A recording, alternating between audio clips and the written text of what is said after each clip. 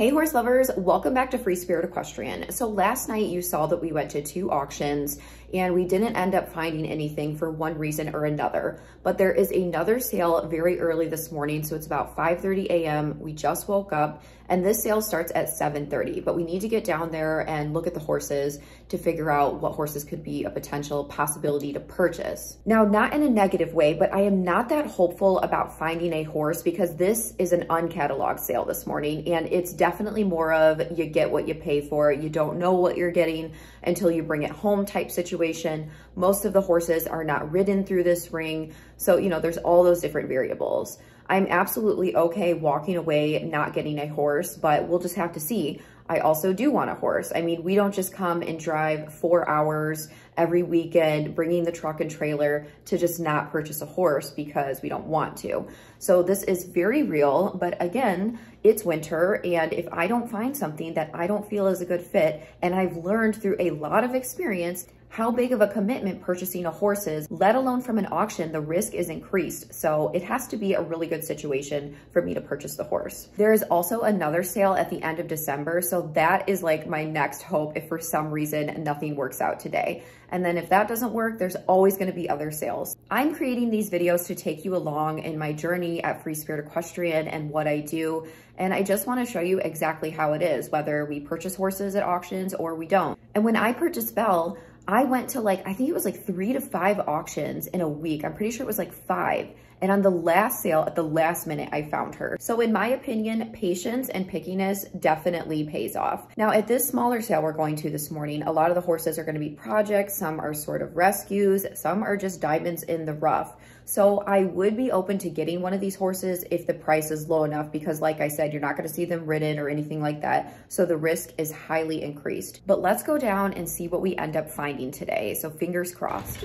Okay, so we're walking down to the sale barn right now.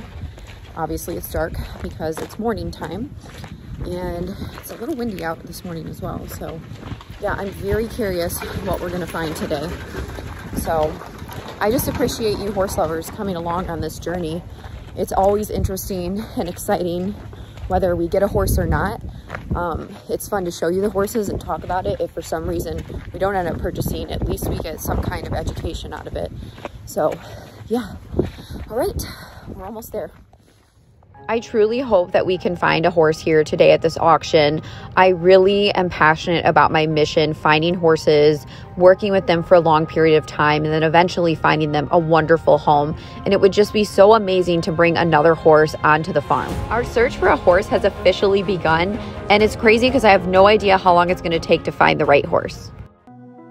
This is a Belgian weanling filly. She's probably around 8 months old, and oh my goodness, she is so precious. But I cannot, will not, do not need another baby. I literally cannot take that on right now. It would make no sense, but I absolutely adore her. And if I did have the time and space to take on another foal, so to speak, I would have snatched her up. But she's going to be absolutely gargantuan. I mean, she's already this big at 8 months old, so I don't think I need her, but she is so sweet and friendly, and she actually looks really well built. A lot of people on YouTube will ask, well, why don't you just get that horse if you like them, or why don't you get a horse that has an issue? And it's because I'm simply not a rescue and I don't take donations, and that's not my focus. My focus is finding horses that have a lot of potential and don't seem to have major issues, getting them out of a situation or an auction, because that's the best way to do that before they do end up in bad auctions or kill pens. It's also very expensive to take on horses that have issues, and I only have so many funds and so much time and space, and I don't like passing along horses that I know have problems. So, it just comes down to all the different factors. Here, I really liked this mare. She seems like a crossbred, probably like a quarter horse, maybe a Belgian or some type of draft horse cross. She's not really big, but she's not small either. I really like her. She seems to have a good demeanor. I'm going to look her over. She didn't seem sore. She doesn't have any obvious injuries, lumps, or bumps, and she seems interested in me. Very, very kind. So I'm going to feel her legs. So far, they feel good. She picked up her foot right away. Seemed good as far as a visual and physical inspection goes, but now I'm going to check her teeth and see what age she is. So when I looked at her teeth, she seems to be a smooth mouth mare, which means she's older, probably over 20. And since I already have Bagheera and Jiminy that I'm keeping forever, I don't want to take on another senior horse at this point. Hi again. You're just absolutely humongous. You're just huge. This is the huge black horse we saw at the auction last night. Now, none of these horses have numbers on them and they haven't gone through the auction ring, so I actually don't know if they're for sale. He likes you. It's a man's horse. All right, nothing yet. I really liked that baby. If I didn't already get Ariel, which I love her to death, but if I was looking for another baby, I would 100% buy that Belgian. Oh my gosh, so precious. But I just can't take that on right now, like no way. Three Stooges. Oh my gosh, they are so cute. Hi. They're hilarious. This one's cute. Hi.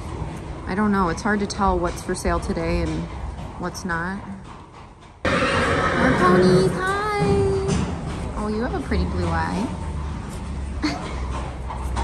Very cute.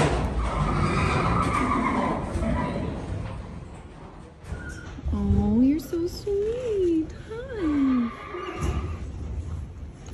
Very cute. Super pretty color. You're very cool. Very pretty. I've seen a lot of comments with people asking, why don't you bring a vet with you? Well, a vet is not going to take their time away from their day and their family to drive hours and go to an auction and go and look at a bunch of horses. There's just no way that that's practical or fair for vets. They already have so much time spent away from families, and it's just something that's not practical. So it's not really an option when it comes to auctions. Now, there are some auctions where the horses do come with vetting prior to the sale. Now, I haven't personally been to one of those sales, but the higher end ones will have that. There are definitely different levels when it comes to auctions, but oftentimes at the higher end sales, those horses are going to go for 20, 30, 40, 50,000, 100,000, $1 million. All of the sales I've gone to this weekend are decent sales. I would say they're mid-tier ones, so you can get some really nice, decent horses, but it all depends. I mean, like, look at this. This is a huge bulge hematoma. Never seen something like that per se. Oh, you're so sweet. Kyle, someone wants you to pet him. We got a team right here. Team? Yeah. They are absolutely adorable. That's cute. A couple other comments and questions that I've been asked is, would you get a mule? I love mules. They're adorable, but they're just not my thing, so no. And the other question is, why don't I shop private sale? I 100% do. Over half of my horses are private sale horses, and I'm always looking, but I've been looking constantly, and there's nothing that I'm interested in, even in the private sale market. Now, look at all these beauties. This horse kind of reminded me of Gaston, but he has a humpback. He's gorgeous, but definitely something going on with that back, which is unfortunate. The other one, I didn't like the conformation, had more of a sway. And then the one next to the black one I like with the star was like terrified. So yeah, it's kind of sad. But again, if you're not being picky, then you're not being serious about trying to buy a horse and taking on that commitment. And that's just how I look at it. But yeah, he is beautiful. Again, reminds me of Black Beauty, which is my absolute favorite movie. And I grew up watching that. Oftentimes people come to auctions and they buy a lot of horses, but they're looking to move those horses on relatively quickly, which there's nothing wrong with that. But I'm not looking to flip horses. I'm looking to commit to them and work with them for a long period of time. All right, horse lovers, nothing so far. We're looking, but I don't know. It's just a lot of injured horses or straight up rescues for the most part. And like I said, these were all smaller sales, but you just never know what you're gonna come across. So yeah, but sometimes things arrive later. The sale hasn't started yet, so we're just keeping our eye on the loading dock right now. No longer needed.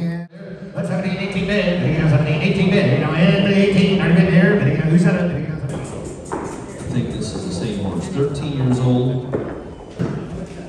Yeah, okay, there you go here. Have it again there.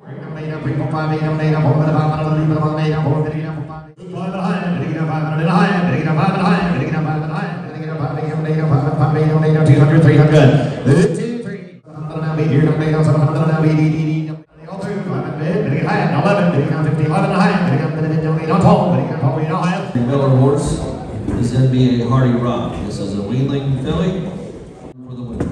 Yeah, here, $2,000. Here, no 15 get my way. Here, no 14, 15 bid. 15 bid. 14. 14 here, bidding no $1,500. 1,400. 583 is the buyer.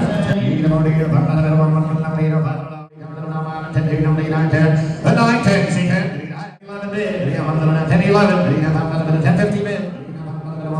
500. Bidding no 5 here. Bidding 2, 3. Bidding 3, 4, 5 here. 6 here. 13 bid 14. 13 bidding 14.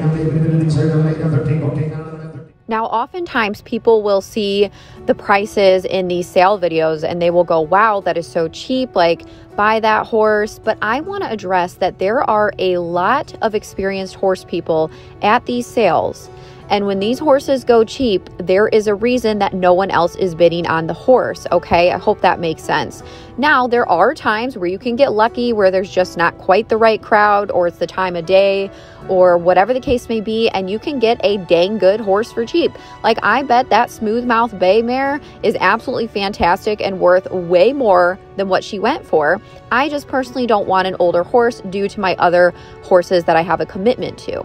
But yeah, when a horse goes cheap, there's usually a reason, so you really need to take that into consideration. 10, 36, 9, 10, 11 here. 11, sir. 11. 15, 16. Take them left. 15, 16. 15, 16. 485. 1101. We got. Well, horse lovers, I'm really bummed that we didn't come across any horses this weekend, but we'll just have to be patient. All right, horse lovers, well, we tried, but we didn't find anything at the sales. It just happens that way sometimes. But like I said, there's always going to be another one. And also, I do look private sale too. It's not just auctions. Every horse I liked was either too old or too lame or something along those lines. What do you think, Kyle? Yeah, nothing that I love. Again, I don't think Goliath was going to go through, so he didn't have a number on him. that horse was absolutely ginormous. Like, that's the biggest horse I've ever seen. But it's easy for people to sit back and go, oh, that horse went cheap. You should have bought that horse, blah, blah, blah. What do you think about that, Kyle? A $500 horse has a $5,000 vet bill. And like I said, I mean, you can definitely find good horses at like this type of sale this morning. But there's usually a reason why they're here and they're going cheap. You know, you get what you pay for. Once in a while, you can get something for a reasonable price and it turns out to be a gem. But that usually comes with time, training, work, or rehab or something along those lines. So yeah, Kyle and I, we're not flippers. We're picky. And it sucks driving home with an empty trailer because it bounces on the road.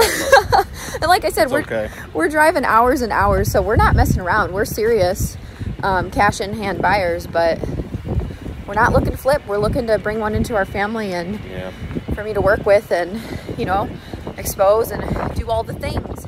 All right, horse lovers, we are about to head back to Michigan. I hope you enjoyed coming to the auctions with us.